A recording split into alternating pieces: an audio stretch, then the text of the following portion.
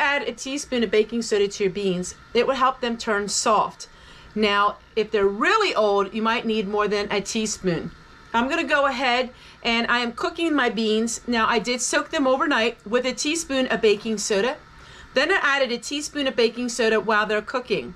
And they are going to cook for about an hour. In the meantime, I'm going to work on some other projects, and then I'll get back to you when the beans are soft. I'm going to show you something that we're going to use today. This is an antique bean pot, and we are going to use this to bake our beans at a low temperature for a couple hours.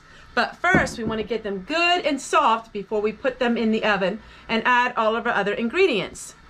All right, the beans are really soft. They got soft in about an hour and a half of cooking.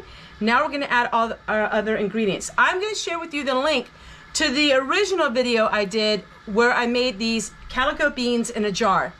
But the purpose of this video is to show you how you can take old beans and make them soft. Okay, so here we go. The beans are cooked. They are almost totally soft. Now we're going to add all of my ingredients. So this was in the jar, the mixes. It's all kinds of seasonings and some brown sugar. So we're going to add that. And then it does call for water.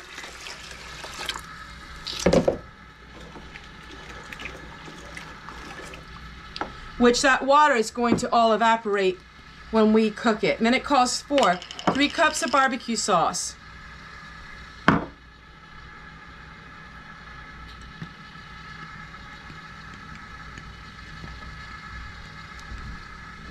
So we have 3 cups of barbecue sauce that's going in here as well. Now this is the old-fashioned way of making baked beans.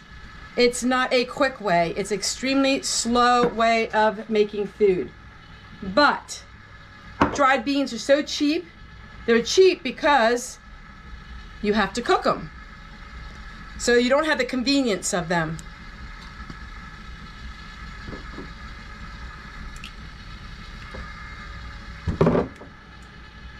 All right, so there we go. Now we're going to mix this all up. We're going to pour it into our bean pot. Now we have some bacon. Now this is bacon ends. So this is little pieces of ham and bacon. So we're just going to drop that into the beans as well. Now at this point you could can the beans if you wanted to, pressure can them, but we are actually going to cook these for a meal. So I'm just taking this bacon and I'm just chopping it up. And that will cook with the beans and it will be so good. Now you could put these in raw, but I did fry it ahead of time, just slightly fried it. That way it is partly cooked.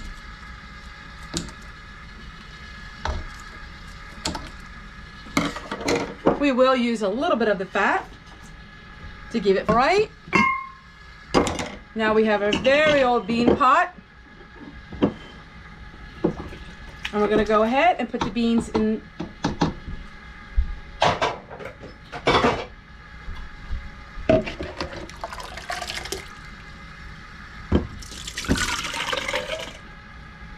While we're cooking the beans and getting them all soft, I am going to make a batch of some blueberry jelly because I had some blueberries I needed to get used up. And once we're done with that, then we'll go right into making the beans. So once again, it's really important that you add baking soda to your water that you are soaking your beans in and to the water that you're cooking your beans if you have very old beans. It's time to get some of them preps out of your closet that you've been storing away for years, and it's time we start using them. And that will all start with some of those old beans that you bought.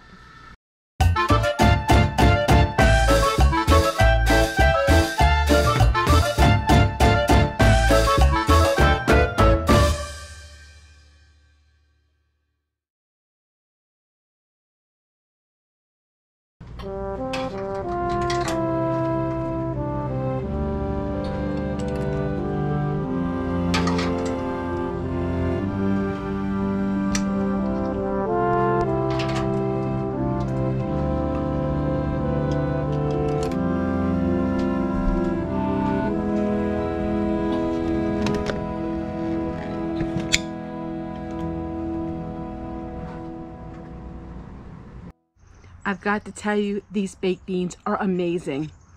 So if you have something in your cupboard, in your pantry for a long time, don't throw it out, because it can turn out to be one of the best things that you've ever made. And take a look at these beans. So when I put them in the refrigerator, they really did thicken up. Absolutely amazing.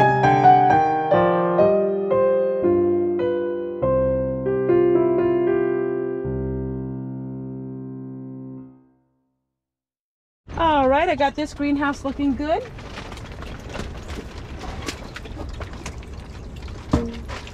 So all greenhouses now are looking good, and I don't need to come out here now till the end of the week.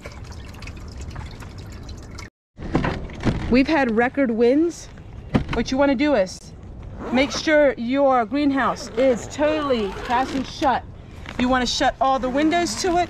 You want to shut all the doors to it, the whole way to the bottom.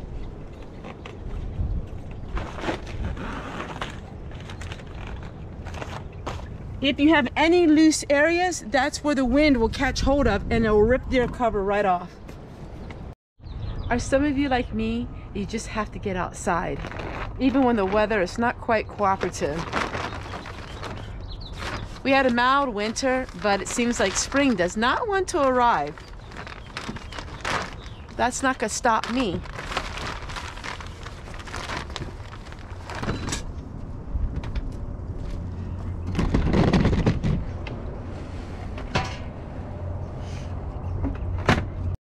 All right, I got everything together.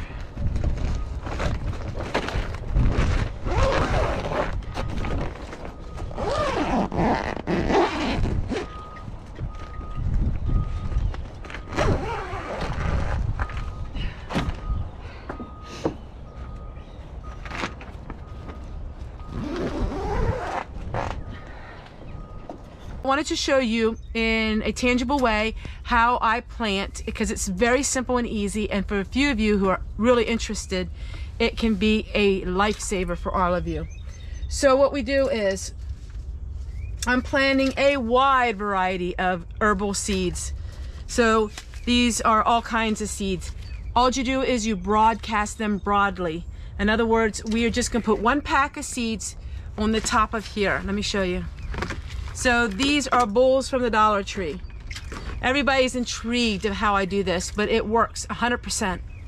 So what we're gonna do is we're just gonna open up one pack of seeds, find which ones I want. The Johnny Jump Ups are my favorite, one of my favorites. We're gonna open up a whole pack of seeds, okay? Now this looks like it would be haphazard, and it is, and it works. So these are the Johnny Jump Ups. We're going to open up the pack of seeds, and we're going to spill the whole pack of seeds into this container right here. So we're just going to sprinkle a whole pack of seeds on. Just like that, we're done. We just planted one. And now what we're going to do is we are going to water them. Now you can cover these seeds up if you want, but really fine seeds you don't have to. We're going to give it a good water, and it's probably about the only watering we're going to do until they are fully emerged. All right? These come from the Dollar Tree. You can buy them on Amazon, but they are expensive on Amazon. Buy these. Buy as many of these as you can, because this is a lifesaver. You're going to put the dome over top, and then you're going to close it. And now you're done. You're totally done until they start sprouting. Once they're sprouted, you're going to take the dome off. You're not going to use the dome anymore. And then all you're going to do is, when it comes time to planting in the garden or wherever you want it, you're going to just flip the whole bowl over and transplant it. So you're going to dig a hole the size of the bowl. You're going to flip it over, and then you're going to transplant it. That's all you have to do with these perennials. It's absolutely amazing. A very simple, you don't even need to think about it. It's that simple. Now I'm going to do this times 50, because I have 50 different perennials that I have to plant today to get them started. So we're just going to do, I'll do one more for you to show you. The finer the seed, the finer you cover them. So if they're really, really fine seeds, which these kind are, you will not really need to cover them at all. That's the rule of thumb. The bigger the seed, the more you have to cover it. All right, so let's get another one here. I'm gonna do it again. This is the tansy, which is extremely fine. Go ahead.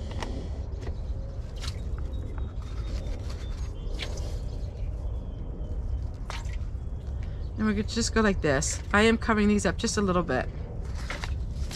That's it. That's all we have to do. Then we're gonna water them.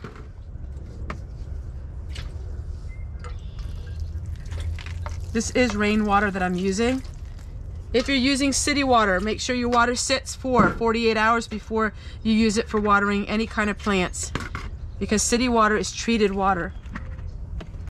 Oh, by the way, no, I do not poke holes in these tubs, in these bowls. I do not poke holes in them. You just don't overwater them. And when you put the dome on, you really won't need to water them because it produces its own moisture.